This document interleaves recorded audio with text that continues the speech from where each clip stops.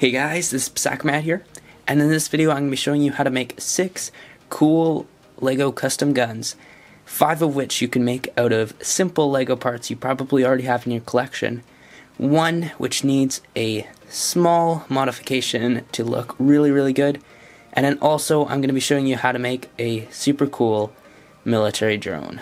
So let's get right into it.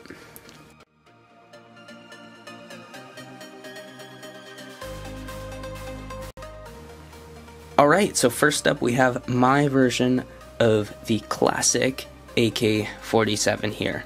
Now briefly I just want to apologize if this is similar to anybody else's versions of it, as I know a lot of people have attempted to make AK-47s out of LEGO pieces like this.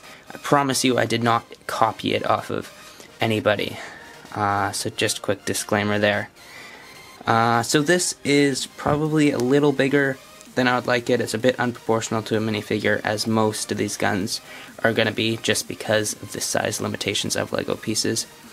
But overall, I think the brown pieces on the top, or the back and the front for the stock and the front part of the barrel there, look really good. And it's a very recognizable gun, just like that.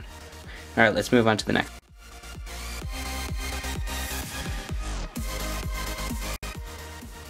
Alright, so this next one is a bit of a sub-assault rifle / sniper rifle variation. It's got an extremely long barrel, you can see, with this pin piece, and then the Star Wars antenna piece. Now this is a building style that I just learned about, sticking the Star Wars antennas into a pin like that, where the part that goes into the Clone Trooper helmet slides into the pin part up top there.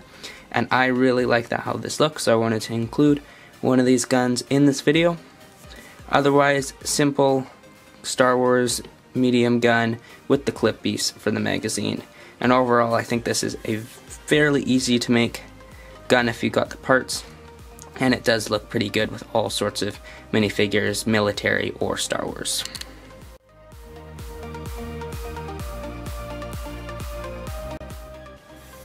So the third gun here is yet another variation on the clone or just Star Wars blaster rifle here. Now I've made a lot of these in previous videos, and I'm sure you guys have seen tons and tons of other variants, but I really like using this gun for my military customs and all sorts of other minifigures, because you can add pieces all over, like this pin piece up front, this Mega's large cylinder magazine.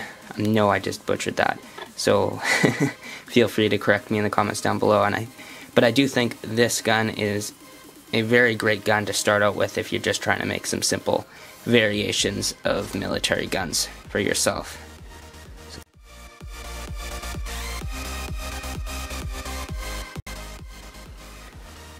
So this next one is another RPG variation.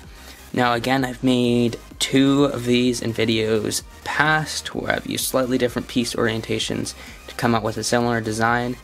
This one I think has a slightly better tapering on the back here, fanning out to the front, and then for the projectile, or the rocket propelled grenade itself, I just used a 1x1 cone with the black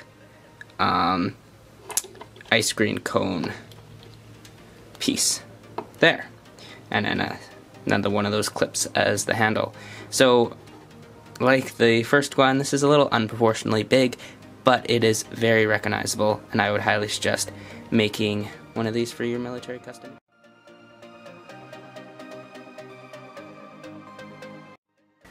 Alright, so the second last gun in this video is this super awesome sniper rifle here. Now this is the one where you do have to cut off this small piece from the front of this pirate rifle, I guess, that allows you to add the lightsaber on. But if you're willing to do that, I think this looks like a really awesome sniper rifle with all sorts of minifigures. It's got this kind of steampunk look with the elastic band holding the scope on, and is a really fun and interesting build if you're willing to cut off that piece. And I know a lot of you aren't, so if you aren't, I totally respect that.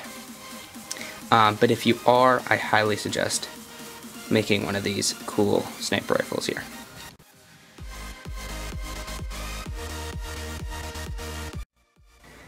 So the last gun in this video is this massive double-barreled machine gun here, and I thought I needed to add this on because this is a really fun build that I made with these 2 barrels, and it looks really cool. You can add it onto your World War II airplanes or your tanks. Just add this really big, beefy, awesome looking gun. Now these 2 ammunition boxes on the side can be removed, and you could add some pieces like this as quasi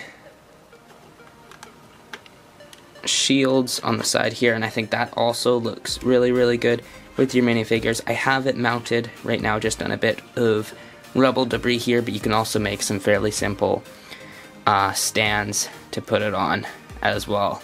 And if you're looking for a really kind of sci-fi, maybe slightly out of the ordinary gun to add to your big heavy vehicles, or just to make for an awesome turret sitting somewhere, I'd highly suggest making something like this.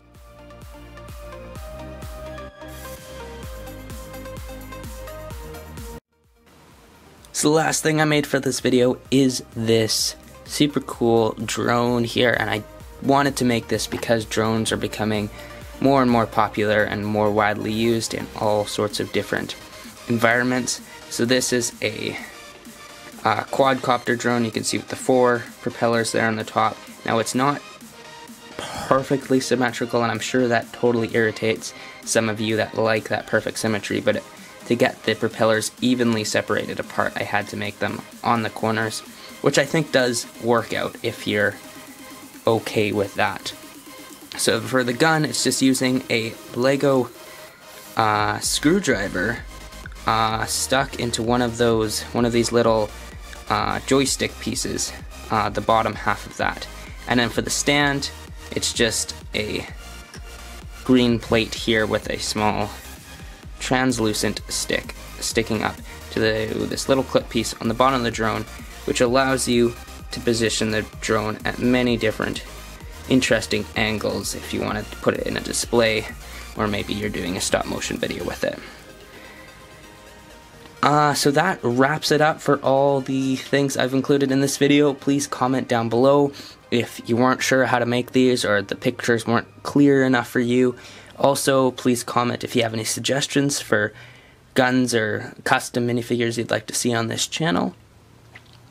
Otherwise, God bless, have a great day. This is Psakamad, signing off.